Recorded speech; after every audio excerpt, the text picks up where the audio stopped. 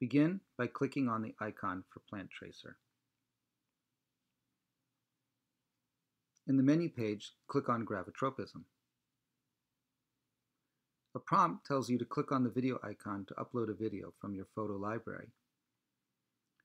What you'll do here is click on the upper right-hand corner where you see the flashing movie camera. You could select from the video gallery if you have time-lapse movies you'd like to analyze that you've already created, or what will be done here is to click on a gravitropism sample video. Here's a movie of Arabidopsis over a 2-hour period. This time-lapse movie shows rapid change in the orientation of the shoot apex. Let's close the movie and go to the next page.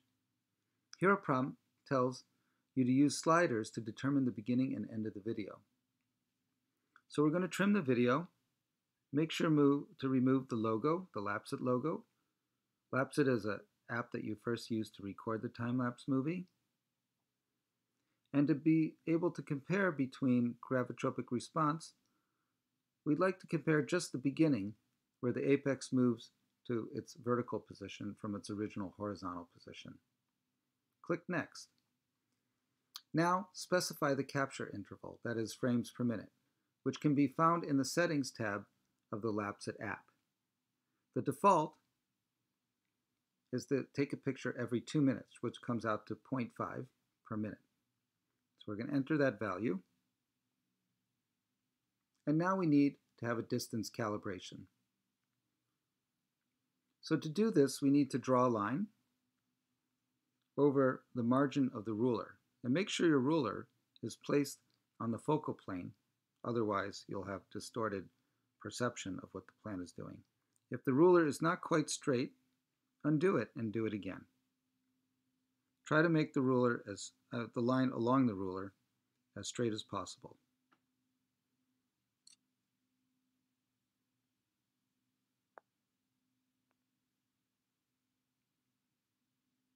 So that's about 15 millimeters.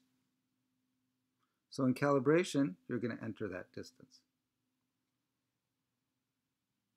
Now you need to tap to tag a tracking marker on the organ of interest. So you'll mark the apex, or the organ that's actually moving fastest. So I put a square there. And next I need to mark the inflection point. That is the area of maximum bending. So we'll hit inflection, put down our point, and you can use replay just to make sure you got the right spot, and it looks like I did. Now you need to draw the line between the apex and the inflection points, which essentially marks the axis of the flowering stem. Next, you'll trace this. After the tracing, you can collect your data. It shows the distance the apex has moved, the rate at which it's moved, and the angle of bending of the line that marks the axis. It will also show you the displacement on the x-axis and the displacement on the y-axis. You can save a screenshot in your photo library of this data, and then you can upload this data to the Plant Tracer website.